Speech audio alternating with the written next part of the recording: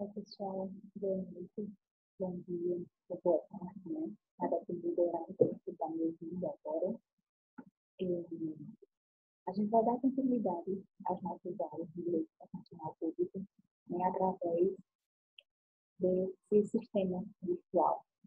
Eu vou fazer os slides, vou trazer um material para vocês, né? E por via de áudio eu vou explicando esse material. Então, o material fica disponível para vocês, vocês imprimirem, anotarem, enfim, estudar pelo material que eu sempre vou repassar, analisar, ok? A nossa primeira aula, ela vai versar, né, dando continuidade ao conteúdo sobre os sujeitos de direito internacional público, tá? Vamos lá. Quem são os sujeitos de direito internacional público, né? São as pessoas, os entes, né, que compõem a comunidade internacional. Conceitualmente, são todos os entes cujas condutas estão reguladas pelo direito internacional público, podendo apresentar capacidade processual plena ou limitada. Lembrando que essa capacidade processual está ligada diretamente ao fato do ente do direito internacional público poder figurar na comunidade internacional, pactuando os tratados internacionais. Quando esse ente do direito internacional público ele pode pactuar, né, ele tem legitimidade para isso, para firmar tratado internacional, a gente diz que ele tem capacidade processual plena. E quando esse ente do direito internacional público não possui essa legitimidade, não possui essa capacidade de firmar tratado internacional, a gente diz que ele tem a sua capacidade processual limitada. Essa limitação está ligada ao fato dele atuar na comunidade internacional diretamente. Tá certo? Vou falar para vocês. E quem são? Né? Quem são esses sujeitos de direito internacional? Eu quero que a classificação para vocês, né? São os estados, as coletividades interestatais, as coletividades não estatais, a Santa Sé e os indivíduos. Tá? Os indivíduos, a gente vai falar com esse tratar diretamente deles, né? E eles têm uma capacidade processual de atuação na comunidade internacional limitada. Tá? Embora eles possam fazer muitas coisas, ainda na capacidade limitada, porque eles não podem firmar tratado internacional. Tá? Só para vocês ficarem a par. Dando continuidade, né? Primeiro ente do direito internacional, né? E um dos mais importantes são os estados. Mas os estados, eles compõem a comunidade internacional e se relacionam entre si. São entes dotados de personalidade jurídica ordinária, formados por indivíduos estabelecidos em determinado território, sob um governo soberano e com a finalidade de zelar pelo bem do seu povo. Esse é o conceito de Estado. Tá? E aí eu grifei de vermelho, que vocês estão vendo, né, algumas palavras que se traduzem nos elementos formadores do Estado. Né? E a gente vai estudar esses elementos formadores ok?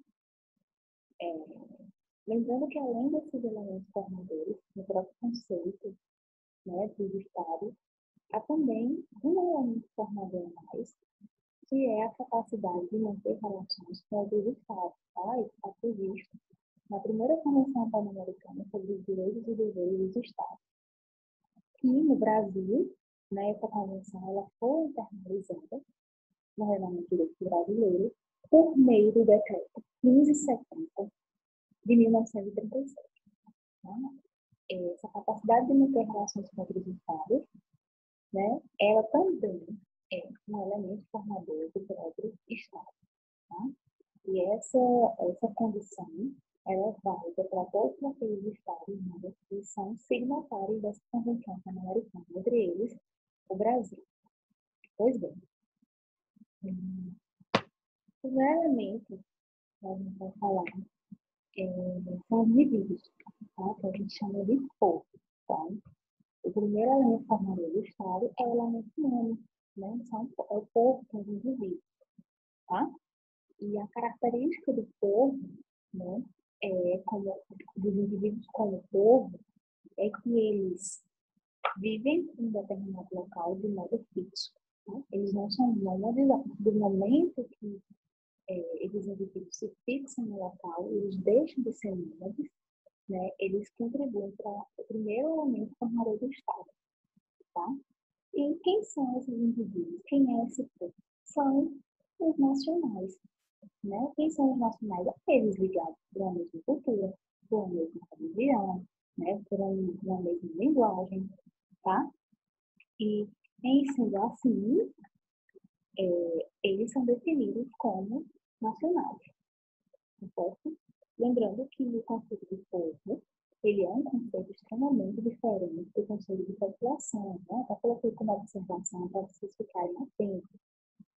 Povo, né, que são aqueles indivíduos que vivem num local de forma fixa, né, e são ligados por uma mesma religião, por um mesmo hábito, por uma mesma linguagem, por uma mesma cultura, tá? E aí eles definem a sua nacionalidade a partir disso. A população não. A população não são tão somente os nacionais, tá? Mas a população é todo qualquer indivíduo que estiver estabelecido fixamente naquele território. Tá? Então, a população é definida como os nacionais e qualquer outra pessoa que esteja dentro daquele território naquele momento, que pode ser um não nacional. Tá? Então, a população é um conceito mais amplo. Povo não necessariamente aqueles fixados no território, né? E ligados por uma mesma cultura, religião, linguagem, etc. Aqueles que têm vínculos de nacionalidade entre si. Tá ok? Acho que ficou claro o conceito de povo, né? Como o primeiro elemento formador do Estado. Né? O outro elemento, que eu vou ver aqui para vocês mostrarem, é o território, tá? Que a gente chama de elemento material. Tá? O território é a base física onde o Estado estabelece a sua soberania. Né? Então, quando eu falo de base física, eu não estou falando tão somente que o território é um elemento material, né? A base fixa inclui também o mar, né? Territorial e o espaço aéreo. Tá? Mas não só o solo, né? Não só a parte física tratada pelo solo. O território ele é tudo isso, tá? É o local onde o Estado exerce a sua soberania. Se o Estado brasileiro, por exemplo, exerce a sua soberania no espaço aéreo ou no mar territorial, aquilo também é considerado território. Tá? Embora não seja uma base física, não seja solo, mas é considerado também território. E o que é essa soberania? Né? O exercício dessa soberania é exercer o poder do império e o poder de domínio. Tá? O que é isso, poder do império e poder de domínio? O poder do império é quando, né, dentro desse território, o Estado exerce a soberania com os atos do império, com os atos ligados, né, diretamente à função do Estado dentro da sociedade. E os atos de domínio são os atos, né, que os Estados fazem em relação à sua população, à sua sociedade. Tá? Também, né, é o espaço jurídico próprio do Estado. Então, o nome já diz, né, a base física, onde exerce a soberania, e por exercer a soberania é o espaço, né, onde juridicamente, né, o Estado está ali e se encontra. Tá? Deixo uma pequena observação para vocês acerca do elemento material, que é formado pelo território. As embaixadas, elas podem ser consideradas extensão territorial do país estrangeiro no Brasil, tá? Fica para vocês responderem no exercício, tá certo? Como exercício para vocês. E depois, vocês me responderem, eu tiro as dúvidas acerca dessa pergunta, tá? E prosseguindo, gente, eu tenho mais um elemento, o elemento político, né, que é um governo soberano do Estado, além de possuir povo, além de possuir poder, tem que ter um governo soberano, tá? E essa soberania é o quê? É aquele Estado, ele se traduz como um Estado que tem a capacidade internacional plena, né, que possui autonomia e independência para organizar a sua política interna e possui legitimidade. Então, o governo soberano é aquele governo que tem capacidade internacional plena, que pode, né, atuar perante a comunidade internacional e ser sujeito, né, do direito internacional público, se sujeitando-se às normas de direito internacional público. E também, né, aquele Estado, a soberania também se revela na capacidade de organizar internamente a sua política, né, junto ao ordenamento jurídico pátrio. E por fim, né, aquele governo soberano, a soberania está ligada diretamente ao conceito de legitimidade, né, o que forma o povo desse território, que forma o Estado, ele confere legitimidade ao que soberania decide, né, através de eleições, de que forma isso é realizado, né? Então, a legitimidade está ligada à vontade dos indivíduos, do povo, que compõe esse Estado, né? E manter esse governo soberano, ok? Por fim, gente, ao elemento social, né? O elemento social é a finalidade do Estado, tá? O Estado, além de ter povo, além de ter território, além de ter governo soberano, além de ter capacidade de se relacionar com os demais Estados na comunidade internacional, né, conforme diz a Convenção Pan-Americana, ele também tem que ter uma finalidade, né, que é o elemento social. E qual a finalidade do Estado como ente de direito internacional? A proteção e a garantia dos direitos básicos do seu povo e o desenvolvimento do potencial, né, do seu povo, né, dos seus indivíduos. É importante que esse conceito de finalidade seja tratado para que vocês possam ter noção de como o Estado, né, como os elementos formadores do Estado são importantes. Dentre eles, a finalidade. O Estado tem que ter uma finalidade, ele não existe só por existir, tá? Até porque dentro da sua formação, o povo que deixa de fazer justiça com as próprias mãos, né? Os indivíduos que se agregam ali, eles legitimam o Estado e um representante para tal, né? Para falar por eles, para agir por eles dentro do ordenamento jurídico. Então, cabe ao Estado, diante disso, dessa prerrogativa, ter uma finalidade ligada diretamente ao desenvolvimento e bem-estar, né, dos direitos que são conferidos ao seu povo, né, aos seus indivíduos. Ok? Gente, e as características? Tá? O Estado, além desses elementos formadores, ele também tem características próprias. Tá? Então, o Estado possui personalidade jurídica originária. E o que é ter personalidade jurídica originária? Tá? A personalidade jurídica originária nada mais é do que o fato, tá, de um Estado surgir, né, a partir do povo, a partir de seus quatro elementos, tá? De não ser uma criação, uma ficção jurídica. Isso é o que define a personalidade jurídica originária. Outra característica do Estado também é que eles possuem plena capacidade processual, né? Podem atuar sem limitações de plano internacional, pactuando os tratados internacionais, assim, né, como eu já havia falado inicialmente, tá?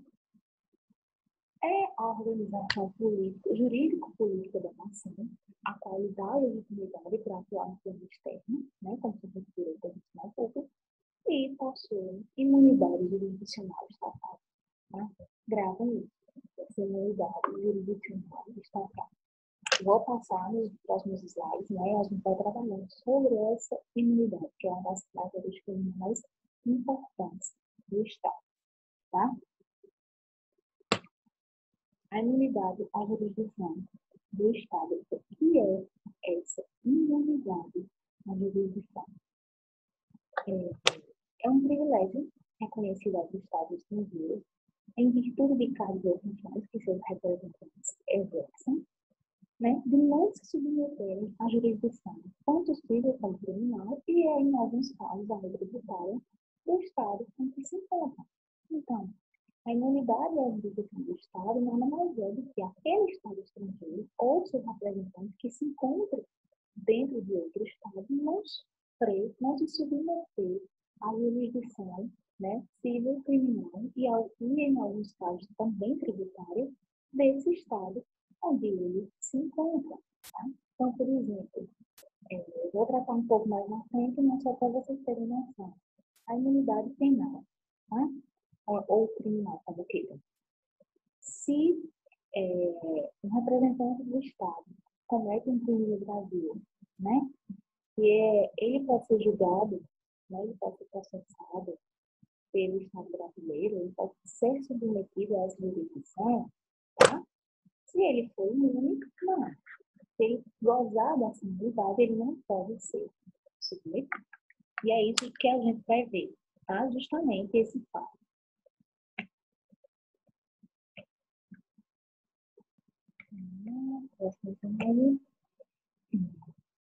Quem são os sujeitos que estão imunes a essa jurisdição do Estado? Tá? Os chefes de Estado ou de governo, o ministro das Relações Exteriores, os agentes diplomáticos, mais o pessoal técnico. Quem são os agentes diplomáticos? E o pessoal técnico. Agente diplomático, né, é o próprio diplomata que representa, né, o seu Estado em outro Estado, em outro determinado Estado. E o pessoal técnico, tá? Nada mais são que os consultores, os tradutores, né, que ajudam os agentes diplomáticos em suas missões. Os familiares também dos agentes diplomáticos, tá? Eles também gozam dessa imunidade, tá? Mas aí eu faço um pequeno adendo que eles só gozam dessa imunidade se eles estiverem acompanhando, né, os agentes diplomáticos em sua missão, eles não possuírem domicílio, né, próprio nesse local, nesse estado onde os agentes diplomáticos se encontrem, tá? Então, dessa maneira, eles gozam, sim, da imunidade.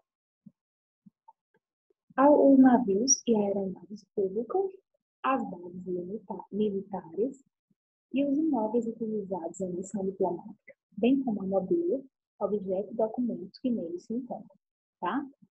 Observação super importante. Empregado doméstico vindo do Estado acreditante, ele não goza de imunidade. O que é o Estado acreditante? Tá? Não só uma adenda para você. Em relação à jurisdição do Estado, o Estado ele pode ter duas denominações. Ele pode ser acreditante e pode ser acreditante. Tá? O Estado acreditante é aquele que envia o seu representante, né, para cumprir a missão diplomática, um agente diplomático, o ministro das Relações Exteriores. Tá? E o Estado acreditado é aquele Estado que recebe, né, esse representante. Então, a gente tem como ator tanto o Estado acreditante como o Estado acreditado. O Estado acreditante é aquele que envia, o Estado acreditado é aquele que recebe, tá? O agente diplomático ou representante do país de origem, de origem. Tá claro, gente? Não só. Eu sei que a nossa aula é gravada, né? Mas qualquer dúvida que vocês tiverem a respeito do conteúdo, tá? Vocês podem mandar áudio, vocês podem me contactar pelo WhatsApp, e aí eu vou estar tirando essas dúvidas com vocês, tá? O que restar dúvidas para vocês, eu vou estar respondendo na minha lista, ok?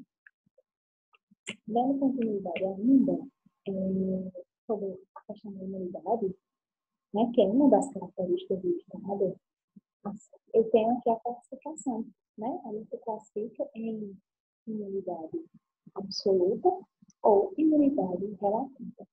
Tá? A imunidade absoluta, ela vem de uma visão clássica sobre a imunidade jurisdicional. Por quê? A imunidade jurisdicional do Estado é civil, né, como costume internacional. Era costume, né, que os representantes dos estados frequentassem, né, os estados entre si. Por exemplo, no Brasil, o representante do Brasil iria para a Argentina e lá ficaria para manter relações internacionais.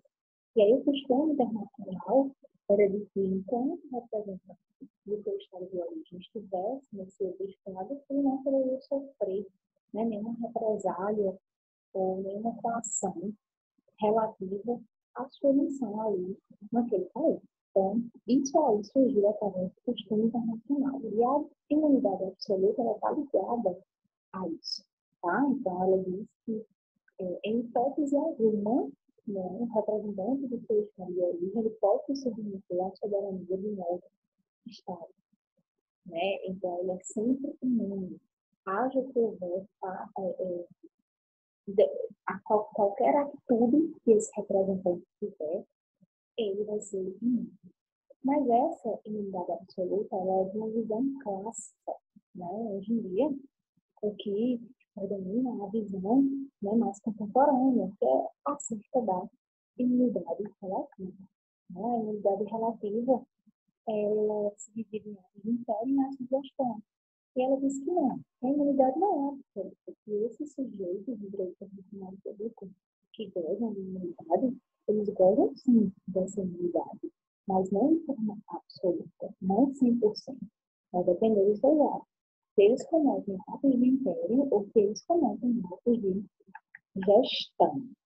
Tá? Então, atos de império são aqueles atos, né, que são realizados no exercício da soberania do Estado acreditante, né? São realizados em função do cargo que esse representante do Estado está exercendo naquele momento dentro do Estado acreditado. Né? Então, isso são atos de império. E esses atos, eles, né, conferem imunidade a esse ente do direito internacional público. Né? Mas os atos de gestão diferentes dos atos de império, não. Eles não conferem essa imunidade. E o que são atos de gestão? Né? São atos que o Estado acreditante, representante do Estado acreditante, ele comete e ele realiza dentro do Estado acreditado, mas que não estão ligados, né, diretamente ao exercício de sua função, do seu cargo, né, como representante do Estado estrangeiro. Como, por exemplo, a aquisição de bens, né, a alocação de imóvel, por exemplo, ou a contratação de um empregado. Isso tudo são atos de gestão.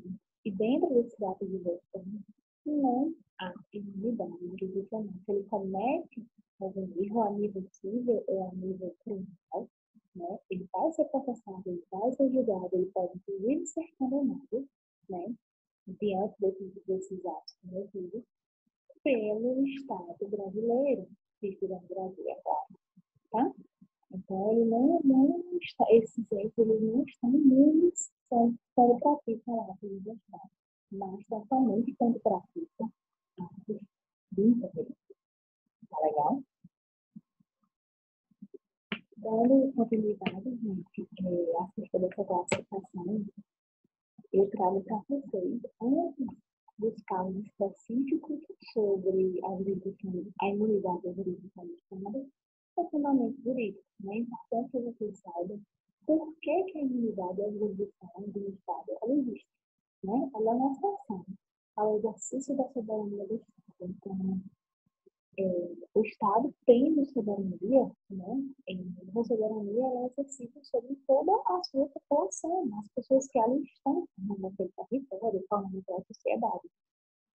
E aí, quando um Estado estrangeiro, um representante do Estado estrangeiro adentra dentro do Estado acreditado, ele simplesmente passa, né, a não se submeter à sua soberania, ou seja, ele passa a estar imune, né, se assim praticar atos de império, claro, né? O que o momento jurídico é a garantia ao Estado estrangeiro de que ele não sofrerá coação no exercício de sua função sobre o seu território, né? Além do respeito à independência e soberania dos Estados estrangeiros, Aí, como eu falei, o costume internacional e, posteriormente, os decretos 5.643/565 e 61014/67, as quais internalizam a Convenção de Viena sobre as relações diplomáticas e consulares. Então, juridicamente, né, eu tenho toda essa fundamentação e diz o porquê da existência da imunidade na jurisdição do Estado.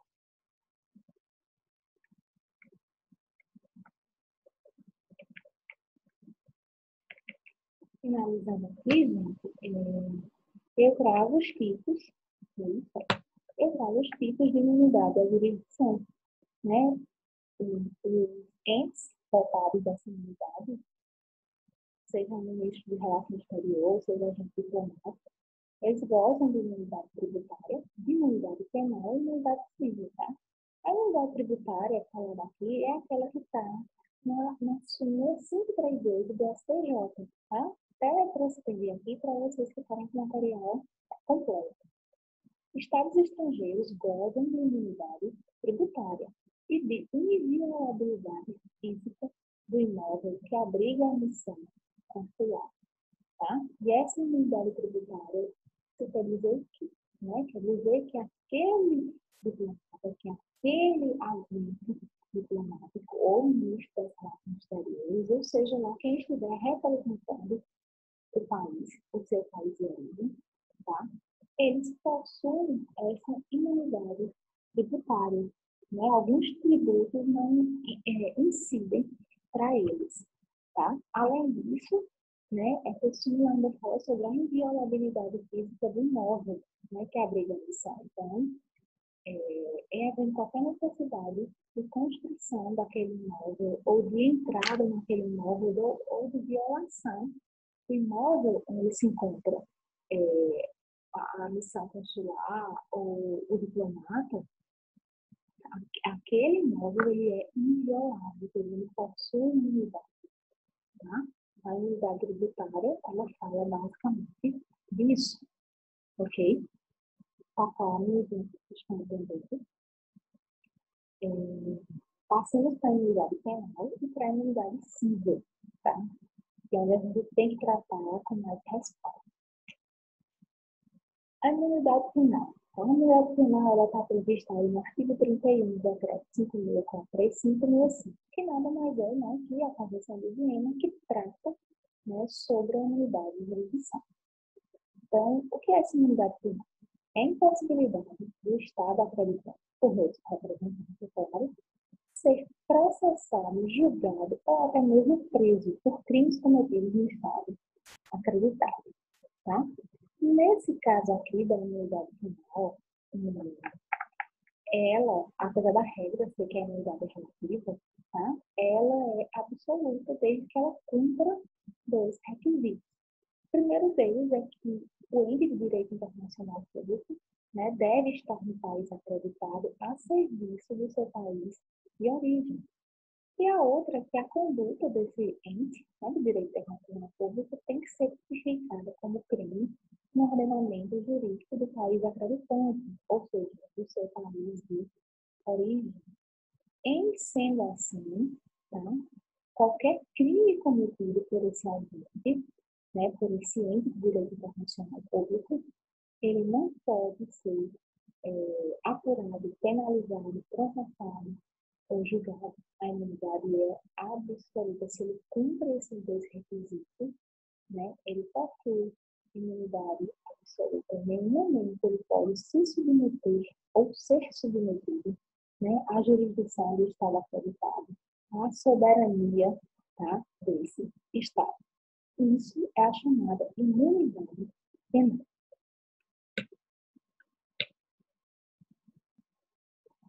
Ainda dentro dessa imunidade penal, tá, gente?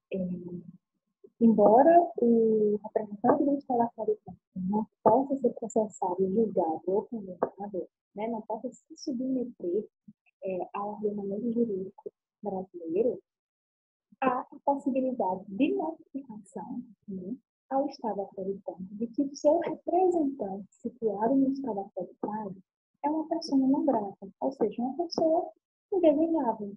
Tá? Isso está previsto no artigo 9, parágrafo 1º do decreto 5.643.5/65, e, diante disso, o representante do Estado acreditante deve se retirar do Estado acreditado e encerrar sua missão.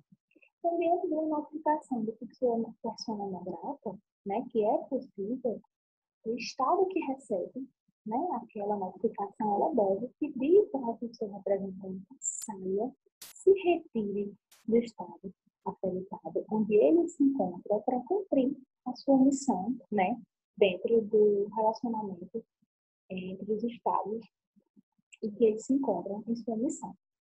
Tá? Então, exemplo, o capítulo 6, ao ano de 2017, o embaixador do Brasil foi considerado persona não grata pelo presidente da Venezuela em virtude do impeachment de Dilma Rousseff em 2016. E aí, né, o Brasil recebendo essa notificação de que seu embaixador, ora presente na Venezuela, era considerada persona não grata, imediatamente ele pede para que esse representante seja retirado, né, do Estado acreditado, do Estado onde se encontra. Lembrando que essa notificação de persona não grata, ela não precisa ser justificada, tá? Uma vez que o representante do Estado não é bem-vindo naquele outro Estado em que se encontra, né? Ele deve ser retirado, ele deve se retirar, né? E a notificação de persona não grata é uma notificação simples, apenas dizendo que é uma persona não grata, uma pessoa indesejável, sem maiores explicações, sem maiores justificativas. E isso é o suficiente para que o Estado retire, né, o seu representante desse Estado acreditado onde ele se encontra. Ok? Vamos dar uma continuidade. A imunidade civil. A imunidade civil é o que a gente chama de imunidade da execução. A impossibilidade de o Estado acreditante, por meio do seu representante, ser processado, julgado ou sofrer constrições jurídicas e administrativas dentro do Estado acreditado onde se encontra a serviço do seu Estado de origem. Tá? Então, o conceito de imunidade civil é o mesmo conceito da imunidade penal. Tá? E eu trago logo de cara para vocês um exemplo para que eu possa explicar por que essa imunidade civil ela só é presente durante a execução. Então, por exemplo, tem um agente diplomático, né, que se encontra no Estado acreditado a serviço do seu país de origem e contrata uma locação de imóvel, né? E aí dentro, lembrando que essa locação de imóvel não é para ele morar, né? Mas vamos supor que ele loca esse imóvel por algum motivo.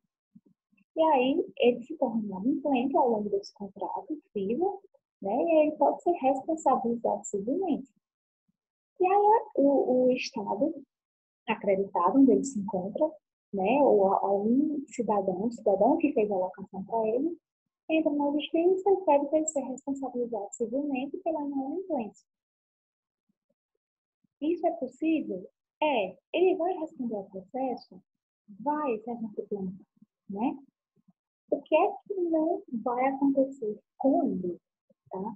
É ele ser penalizado ou responsabilizado. Então, vamos supor que tramite um processo civil sobre responsabilidade civil e ele seja condenado. Condenado, no caso aqui, a pagar os valores, né, ser adimplente. E aí, dentro dessa condenação, não há a obrigatoriedade dele cumprir essa condenação, porque a imunidade civil, ela atinge a parte da execução. O processo pode transcorrer, mas a penalização dentro do processo de execução, dentro da fase de execução do processo, né, ela não é realizada porque o sujeito passa a ser imune, tá? Ele não pagará a sua pena. E aí, diante, né, de muitos resquícios de que seria injusto e de que não seria correto, o STF ele entende que dentro, né, que a execução do processo de responsabilidade civil, ela pode ocorrer e recair sobre os bens ou patrimônio do agente diplomático que não estejam vinculados à sua função diplomática. Então, se a parte descobrir que após a fase de execução, vindo a condenação desse agente diplomático, e ele possui dinheiro, possui pecúnia, possui bens que não estão ligados à sua missão diplomática, né, da qual ele está ali naquele momento, então, essa condenação ela pode recair, sim, sobre esses bens pessoais desse agente diplomático, tá ok? Isso já não é pacífico ainda, mas é um entendimento que o STF já vem tendo em seus julgados. Por fim, gente, a imunidade civil, tá? Ela pode ser satisfeita a partir de outras possibilidades. Então, vamos supor que o agente diplomático, nesse exemplo que eu dei, ele não tenha, né, bens pessoais ou pecúnia para onde recaia o processo da execução civil, né, para que ele pague a sua penalidade. Então, há outras possibilidades de satisfação desse débito. Primeiro, pagamento voluntário pelo Estado estrangeiro, seja pelo Estado de origem, que pode pagar, a expedição de carta rogatória ao Estado acreditante, a negociação pelo Ministro das Relações Exteriores, MRE, e o pagamento de débito pela via diplomática, e a renúncia à imunidade da execução pelo Estado estrangeiro. Vamos supor que o representante, o agente diplomático do Estado estrangeiro, renuncie à imunidade. Diga, não, eu não quero gozar dessa imunidade. Aí, então, né, pode haver, sim, a satisfação do débito ligado à fase de execução desse processo, no caso, desse exemplo que eu dei, tá? Então, por hoje, gente, a gente finaliza, né, o sujeito de direito internacional público relativo ao Estado, né, a imunidade da jurisdição, as características dos fundamentos jurídicos ligados ao Estado. Nas nossas próximas aulas, a gente vai ver sobre os demais sujeitos do direito internacional público, tá? Vamos estudar um a um, né, e eu vou trazendo um pouco de material para vocês, para que vocês possam, né, ir estudando sobre o assunto. Qualquer dúvida que restar, por favor, me procurem, estou à disposição de vocês, tá ok?